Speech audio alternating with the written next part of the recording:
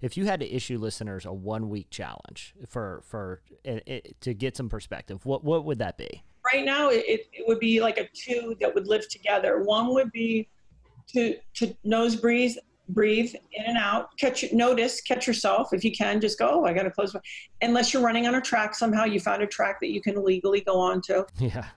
And the other would be notice if you get your back up about something, because we only react to things usually that are close to something that we're dealing with. So if we get defensive or angry, instead of being defensive or angry, go, gosh, I should probably look at that because something in that is true enough that it's making me react that way. So because you're in close quarters, that's why I'm bringing that one up, is your partner or a kid or somebody says something to you that you kind of get like, I don't do that or whatever. Instead of doing that, see if you can be like, well, let me take a look at that.